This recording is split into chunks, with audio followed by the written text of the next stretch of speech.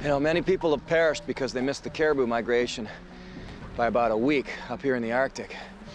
I'm probably about 2 weeks early on the Arctic char running up this river, and I'm paying for it with an empty belly.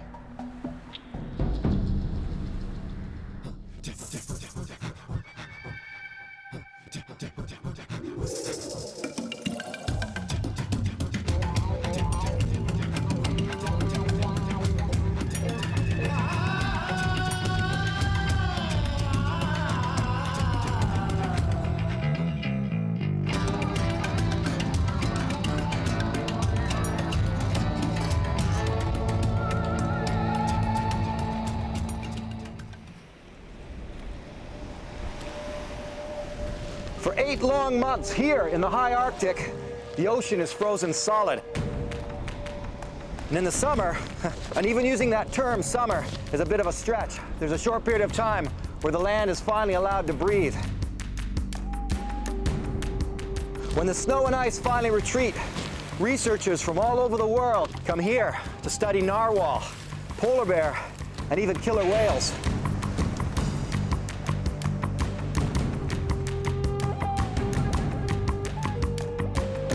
Every year, there are stories of people who get stranded. Even the local Inuit get lost and have to survive out here. The weather can come in hard and lock you in from traveling home for weeks on end. So I'm here to survive, alone, without food, with very little gear, and no camera crew in the Arctic tundra. I'm on northern Baffin Island, where every month is a new season. At 72 degrees north latitude, the sun remains in the sky nearly 24 hours a day this time of year. The ocean might have thawed, but it remains cold enough to kill you within minutes of complete immersion. It's a harsh and unforgiving land. I've left the research team on the rock and I'm being boated into a remote location for my own challenge. Any travel in this region is long-distance travel. Right now, most of it's done by boat over the deadly cold Arctic waters. Just as it would play out with an actual researcher, I've given myself a few items to survive with. Fishing tackle, a two-way radio, and a battery, a small handful of whale blubber given to me by my Inuit guide, and a collapsible canoe. The spot I've chosen is a prime fishing area for Arctic char, but they only run here once a year, and like the caribou herds, if you miss the run, you can starve to death in an area that otherwise teems with life.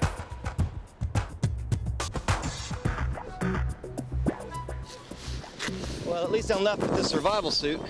That'll help keep me warm. Even just trying to get out here, we had to put up with 2 solid days of strong winds and rain, and it actually delayed me getting out to this spot, coming from our base camp. But I'm in it now.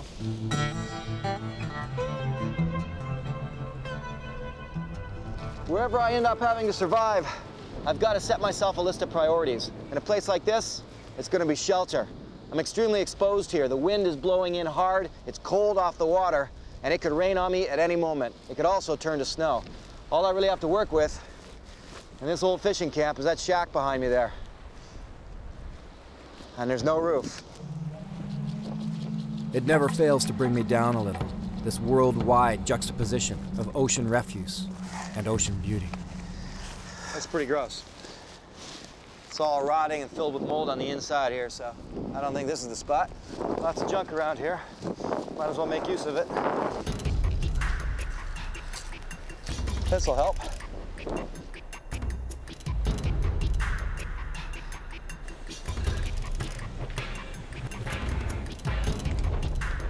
It's not hard to find refuse on the shores of all the world's oceans. The advantage is, of course, that without it, I'd be reduced to hiding behind a small hill somewhere to get out of the wind.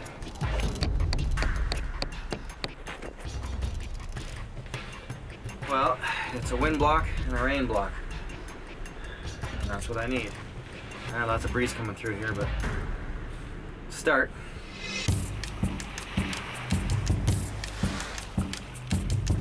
So here I am sitting in the middle of the Arctic, eating whale blubber from a narwhal.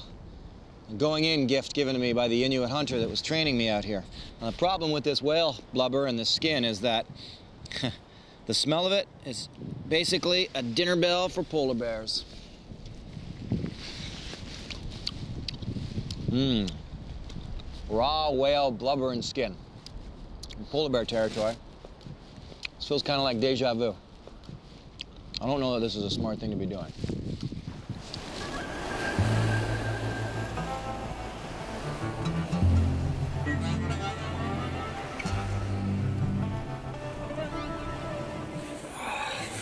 Well, I'm sleeping with a gun beside me tonight. Loaded.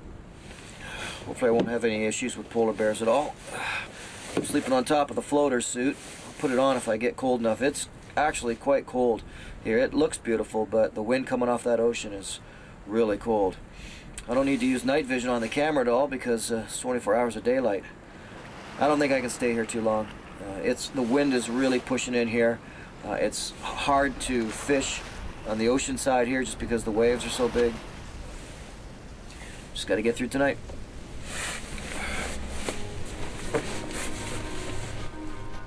Wind and the Arctic go hand in hand. Small canoes can be useless in a place with frigid waters, big waves, and relentless winds. I'm alone out here. If I were to capsize, I'd be in more trouble than I even care to think about.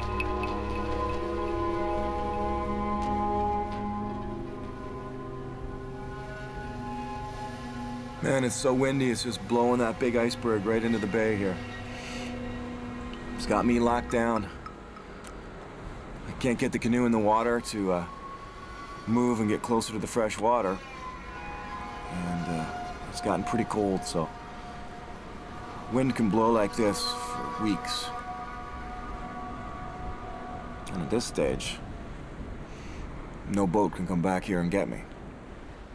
In the Arctic, the land and weather just are. You can either handle it or you can't. And taking chances is a fool's game. Right now, no safety crew could get to me if they wanted to. And with polar bears around, taking a chance on survival is exactly what I'm doing. The wind is coming in way too strong for me to stand out here and try to do any fishing to get some food. It's brutally cold coming in off the Arctic Ocean. I'd be chilled to the bone in no time. Now that iceberg way down in the corner is the size of an office tower. And 8 hours ago, it was many miles down that way. Yet over the course of the time, while I was hunkered down in that little shack, it was blown right across the bay. That's how strong this wind is. And it's cold. For now, I'm gonna head inland just a little bit, get a drink of water from a nearby stream. There's a river down that way, and then come back in and hunker down. That's all I can do is wait out this wind because I can't travel. I can't put the canoe in the water and get out of here. It capsized in seconds.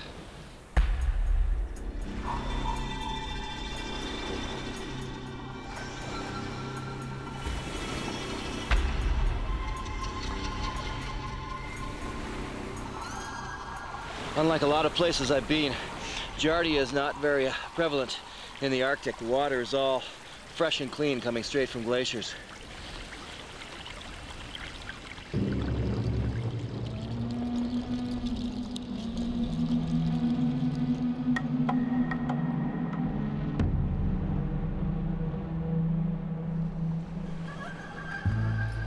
With water looked after, I can concentrate on trying for some food.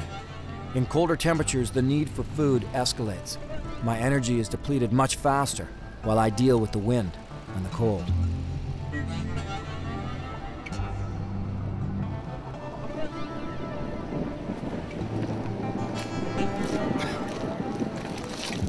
Well, I might as well try switching lures for a while anyway. This one's not working. I tried scouting around by the river to see if there was a spot in behind a ridge that I could get protected from this wind, and it's not so bad. There's a few spots, but it's still pretty windy there. Instead, I think I know a way I can make my shelter a little warmer. In fact, I think I can get a fire going.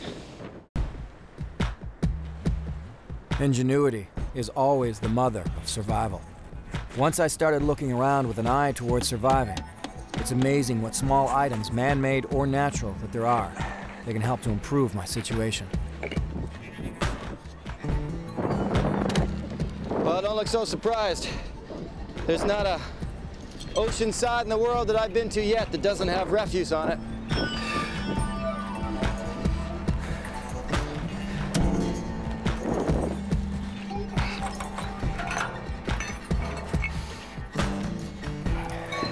Oh, hopefully that'll work. Now I just have to try and get a fire going without matches here. Focus. There we go. Now it's focused. With very little effort at all, I'm able to walk around this old fish camp, and there's all kinds of little slivers of wood, bits of plastic, and I don't have to put much effort into it. Just have to gather it up, bring it over here, and I've got a good fire bundle. Of course, now I need to have the fire. All right, this is the CB radio. Right now, it's not the radio that I want. It's the battery from the radio. It's a little 12-volt battery. This is what I need. Well, scored a couple of things when I went over and looked in that big 45-gallon drum full of junk. There was old cups and teapots and tons of metal cans, but also old dish scrubbers and steel wool. And with this and this battery, I can make fire. I just have to touch the steel wool of those two terminals and it should ignite for me. All right, well, wish me luck. Touch it to this terminal here.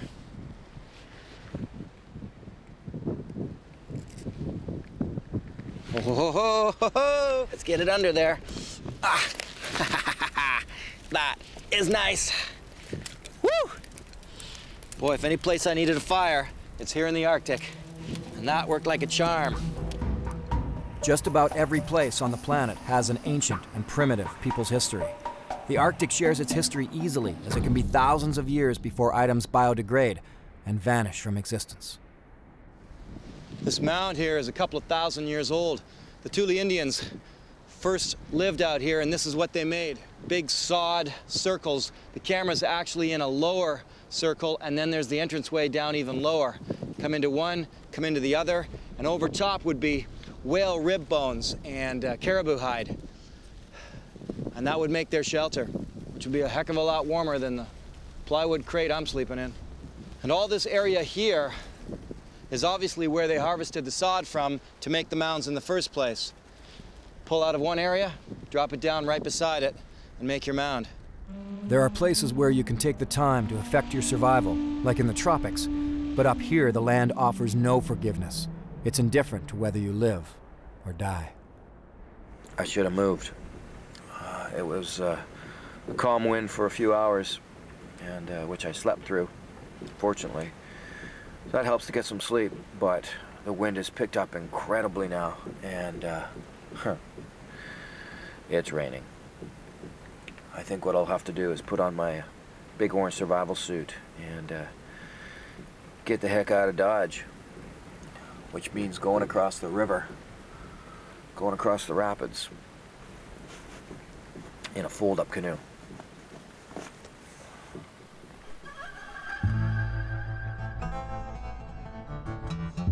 All right, I'm packed up. It's probably going to take me a couple of hours and a few trips, since I have to take the canoe as well. And that's the easy part of the trip. After that, I've got to negotiate the rapids. They're only Class 1 rapids. They're no big deal, just little riffles, but the water is frigid cold, and everything I have to survive with will be in that canoe. So one wrong move and I could be in a lot of trouble. But first, hike. At least hiking overland in the Arctic is not as tough as pushing through thick bush. And although in most Arctic regions the mosquitoes can carry you away, here on Baffin Island, there are relatively few bugs to bother me.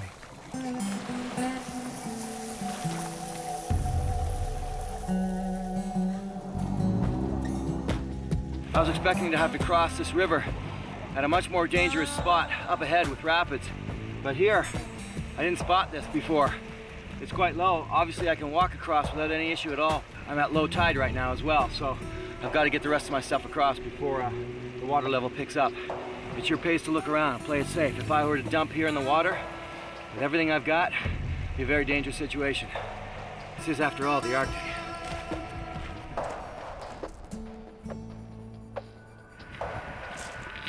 Always got to come back for the camera.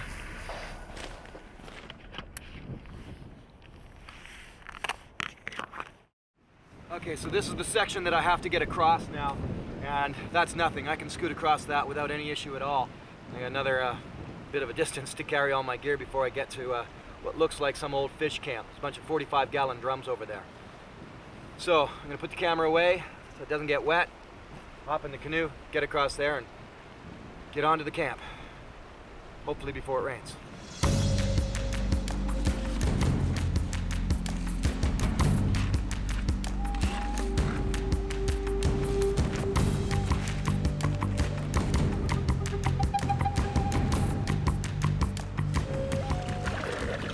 This was a heck of a lot easier than hiking it over. Nothing like canoeing. Yeah, maybe I'll pull off here without ending up in the ocean.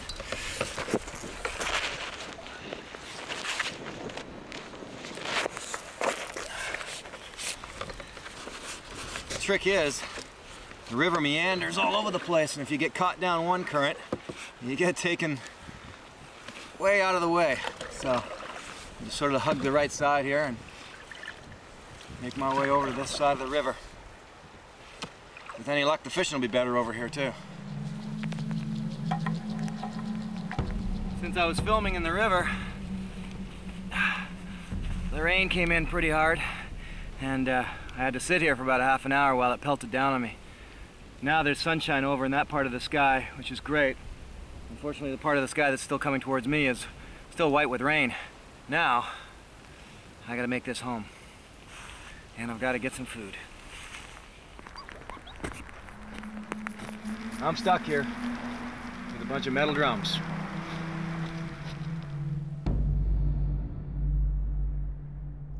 Well, so much for that. I spent all the time going across land and then across the river and then across a little bit more land to get to here. And in the span of time that it took for me to do all of that, the ocean calmed down. So I could have just waited, got in the canoe, and actually just got in the ocean and paddled around to this site. It just shows you cannot, take chances on the weather. It's really difficult. So as it is right now, I mean, I'd like to start throwing a line in and see if I can catch some Arctic char. But that doesn't mean that this blue sky isn't going to leave me in 45 minutes. So what I better do first is get a shelter put up here. Then I can start trying for some food. One man's toxic sludge is another man's potpourri.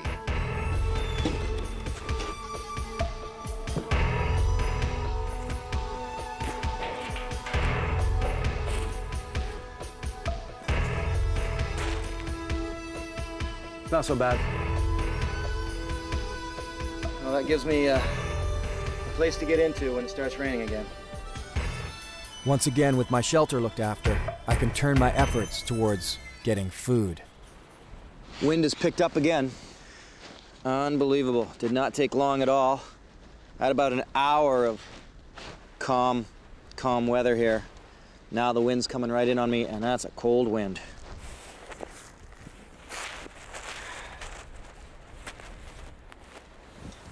Taking a couple of leaders here, strung them together. A couple of small hooks on the bottom. Some bare hooks, bare hooks, bare hooks. All I have to do now is put some bait on it. Some whale blubber, a couple of small hooks. With any luck, the seagull will just go for a big gulp. Now what I'll do is I'll take this blubber and I'm gonna rub it around everywhere because, oops, not all over me, because that scent is gonna bring the seagulls in. Now these traps can be very effective. It's about 80 yards or so from my shelter. That shouldn't scare the seagulls much. Hopefully they'll come in and I'll have myself a bird dinner. All right, now I gotta get fishing.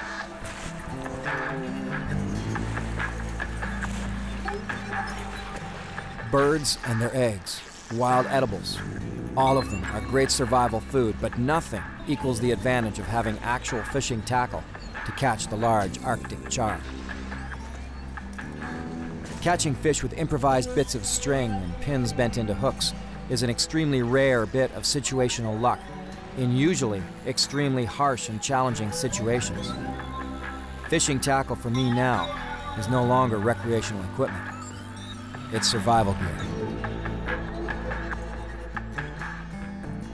I've been fishing for a few hours without a single bite, and I've seen birds, seagulls all around me ever since I first got out here, and yet, as soon as I put the bait out, I haven't seen a single bird.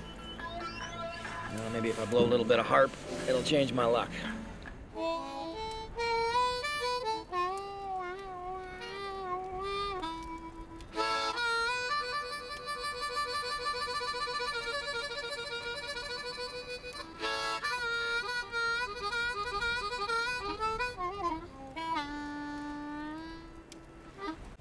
Well, see if I can get a bit of sleep. Quarters are a little tight compared to the last shelter, but in fact, with any luck at all, they won't be as windy. And I think I should be fine for rain as well. I think I'll be all right in here, as long as it doesn't get too windy. Who am I kidding? This is Baffin Island. It's always too windy.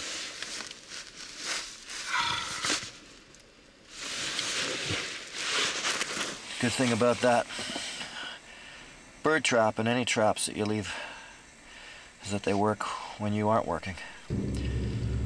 So if I hear a bird squawking, maybe that will be dinner for me. Loneliness seems intensified in the Arctic, with its long and foreboding expanses that wrap around all of your senses. I'm finding now that my lack of food, this is 4 days without food now, is really wreaking havoc on my energy levels. It changes all the time, depending on where I try to survive. But when I have to survive in cold and wind and rain, it just depletes the energy levels that much faster and makes things a little tougher to deal with.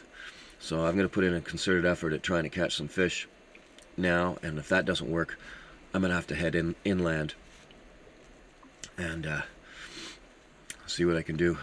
Just the act of walking to check a trap can suck the energy right out of me.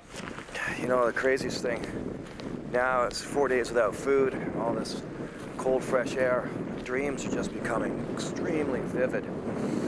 Wow, just way whacked out, wild and crazy dreams.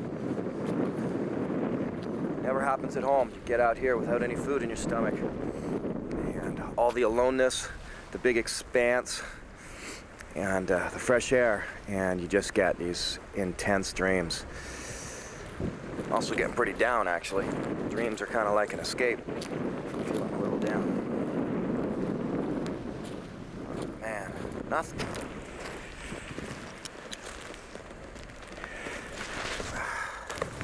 That's a shame. I haven't put a big hunk on top without a hook in it that, if they wanted, they could have just taken, and they haven't even touched it. That's really strange. I threw a couple pieces out on the ground before. There's some down here on the ground, and I watched them come in and eat it. This thing's been sitting here for 24 hours and they haven't touched it. That's a bummer.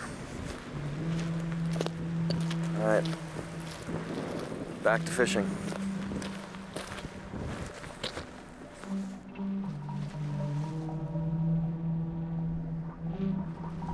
Cold, wind, the lack of wild edibles. It's a tougher one. These kinds of temperatures in the gray sky, very little blue, play on the psyche.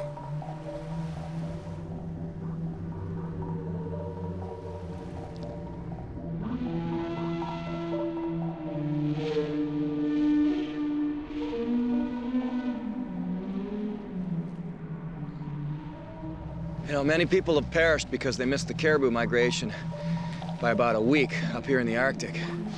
I'm probably about 2 weeks early on the Arctic char running up this river, and I'm paying for it with an empty belly.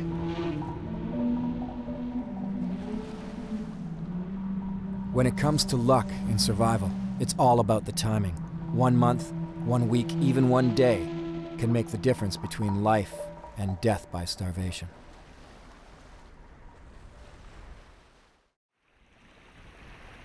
Timing is everything. I've been trying for days to catch some fish for survival, and I took the chance on throwing a line in just now while the narwhal were forcing the char close to the shore and right past my lures.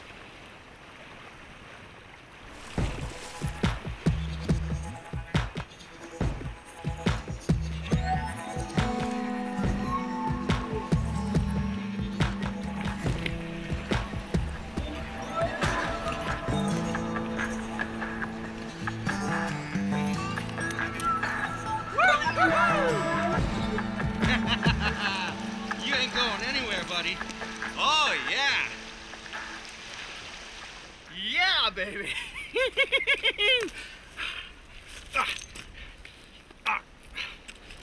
Come here. All right.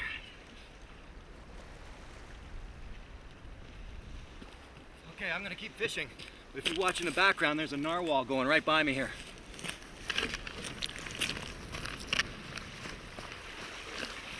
Maybe that's what's chasing all the Arctic char in and why I'm able to catch them. It's because there's narwhal out there trying to feed on them.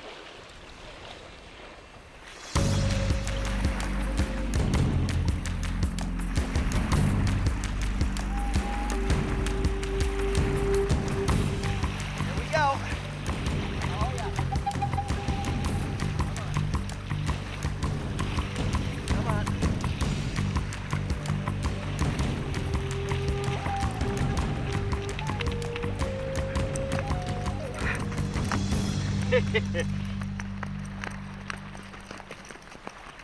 Ah, beautiful, beautiful.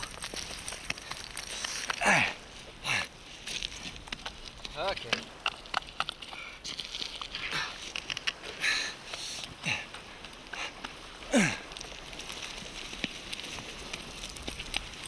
Whoa, easy now, easy. Haha. Yeah, baby. Oh, yeah. Oh.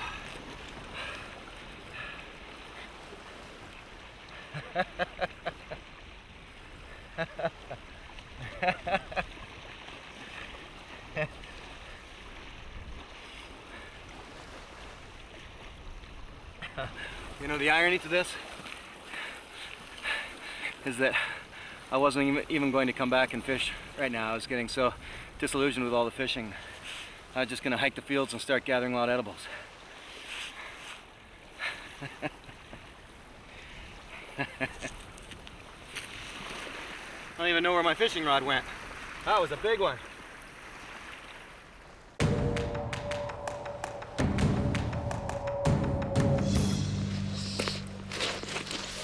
Oh yeah. And no word of a lie, this is how I caught him. First this guy, then to that guy, then I caught that guy, and then finally that big mama. Check it out. This is a good day. This is a good day. I'm one hungry boy, let me tell you. It's been 4.5 days now, and I could use some nourishment. Time to get some. Understanding some traditional food preserving techniques can save a ton of food from perishing and ensure survival. I split the fish like this. Now I've got to put some slices in the fish so that it can air out. If I slice in straight, they tend to fall together, so I've got to slice on an angle so they fall, all the little sections will fall open and then dry better.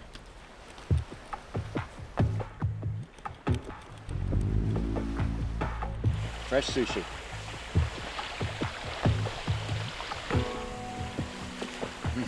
Man.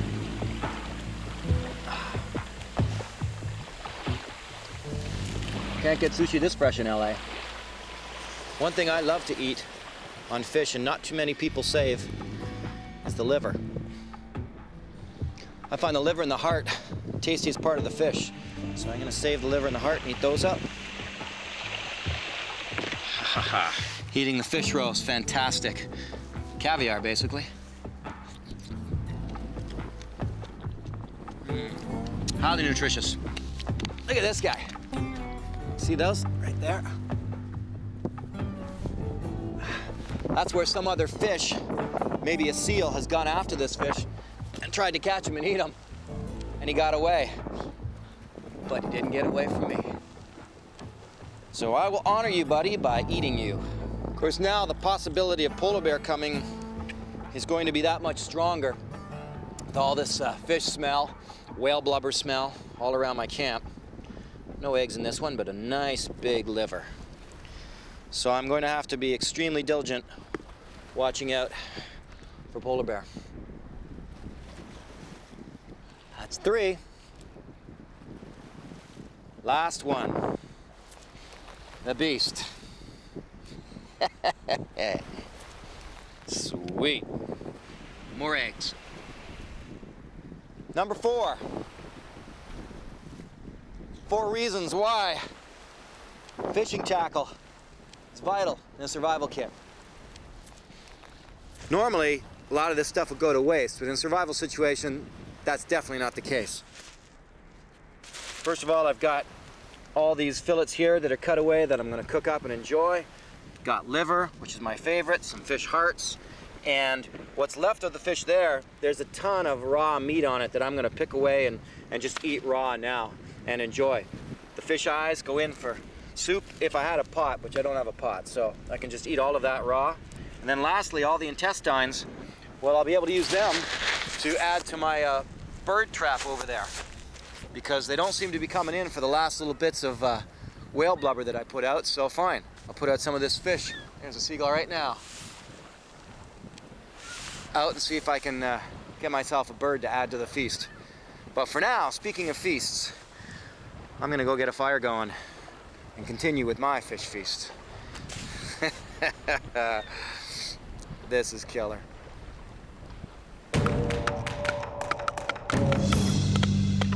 Measure of a good outdoor guide: if they can get a fire going for you after 3 days of solid rain. That is a good guide. Of course, if they pull out some chocolate and some scotch or wine, well, then they're master guides. Having fire in this area is a luxury afforded me by the refuse left behind by people fishing here. All right. Magic. A little steel wool, 1 battery, and we've got fire.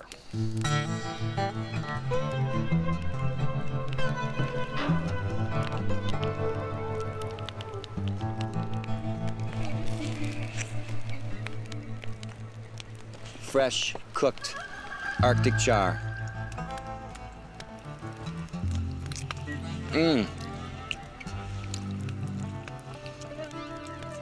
Wow. That's unbelievable. Now, right now, my editor's watching this and thinking, man, I wish I was there, catching them char and eating them too. Oh, that's good. Right, Barry? Oh, that's so good.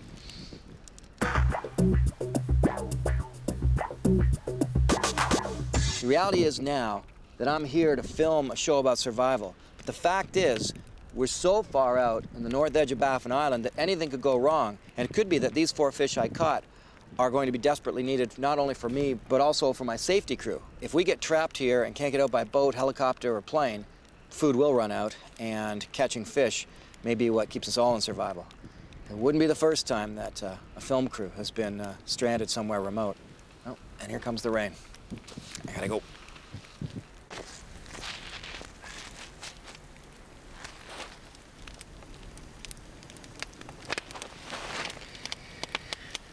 And that's what you look like to me.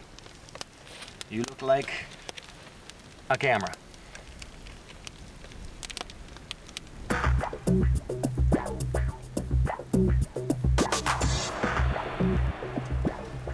Arctic char liver. Tender and tasty.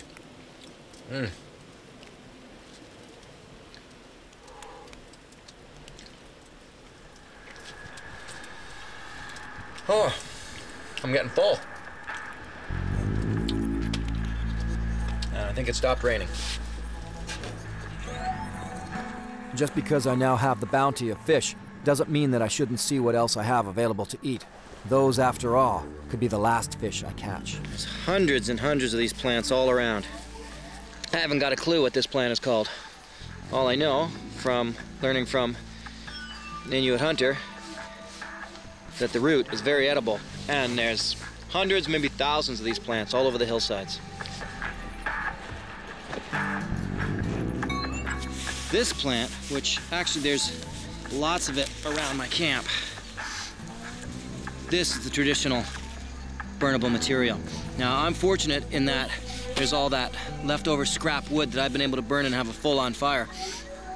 But if I didn't have that, this plant burns fantastically. In fact, I do have a stash of this back at the camp for when I run out of scrap wood or through the night just to keep the fire going. Okay, here's some more wild edible plants. Beautiful. And tart too. These hillsides here are just carpeted with wild edible plants. So I've got wild edibles, fire starting material, Arctic char on the ocean coast, and the irony is that this has one of the harshest climates on the planet. And you'd think that it would be the toughest to survive here. And true enough, outside of a short 2-month span, it is extremely hard survival here. But right now, there's some bounty that I can take advantage of, and plenty of it, if you know what you're looking for. The warmth of food digesting in my belly helps to keep the chills out of my body. You know, one of the main components of survival is luck. I had fully intended on spending the day inland, searching for wild edibles and hunting for ptarmigan. And it was just by chance that I realized I forgot something, so I came back to the camp. And while I was here, I thought, water's nice and calm, the tide's nice and high. Maybe I'll try casting the lure in a couple of times and see what happens. And bam, you saw the results. So, as much as you need to be in shape, as much as you should have a survival kit, you certainly must have the mental faculties to survive. You have to have that will to live. But also, sometimes, to survive, all you need is a lot of luck. And today, I got lucky.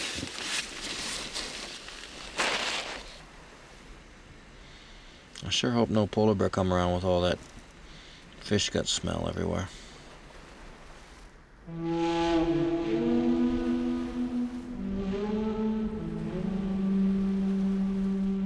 Alright, this is morning of day 5. Trapped again by the rain.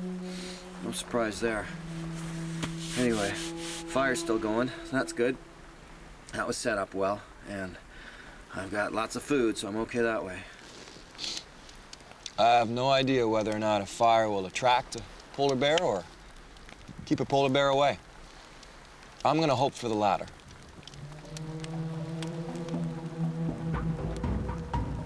Without a windbreak from trees, without land features to stop the windy onslaught, without a well-made constructed shelter, being trapped in by the wind and rain in the Arctic is unequaled. 4 hours, it's still raining.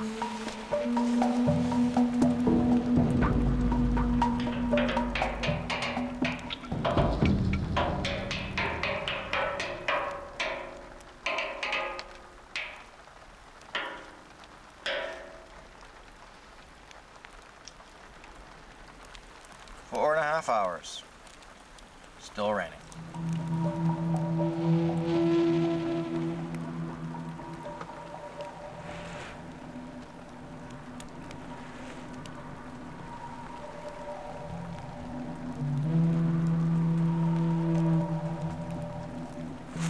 That's it.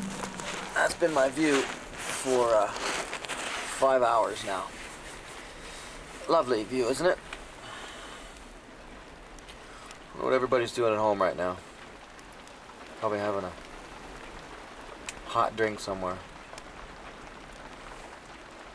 Watching TV. Maybe they're watching Survivorman. I'm stretching. 6 hours, and it's still raining. 7 hours, and it's still misting / raining. Good thing that there's a lot of scrap lumber lying around here.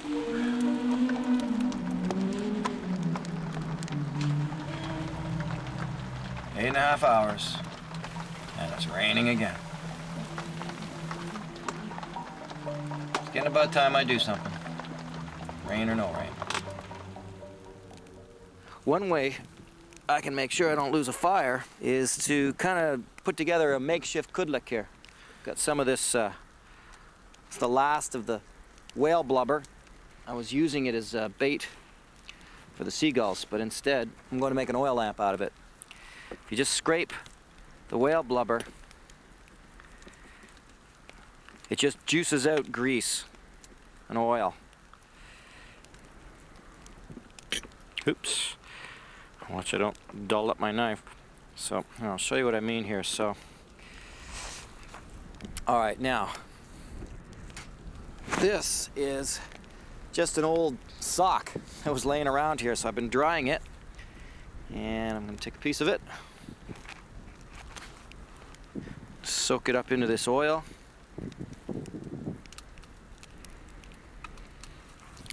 There we go. Okay, see that?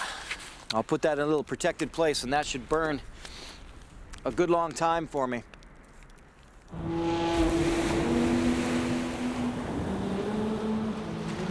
Could still come in to rain on me here, but there's a little bright spot in the sky up there, so who knows? About 9 hours of waiting out the rain. The weather is blown in really strong, and I radioed into the safety crew, and it looks like we're just gonna have to pull out of here tomorrow. The weather keeps coming in and battering us, and we don't want to get to be one of those situations where we're locked down for a week. Just gotta get through this last night, but it is, the weather's just socked us right in. It's all just gray, misty, and blowing in from the ocean side. The wind and the rain continue to change the Arctic viewscape.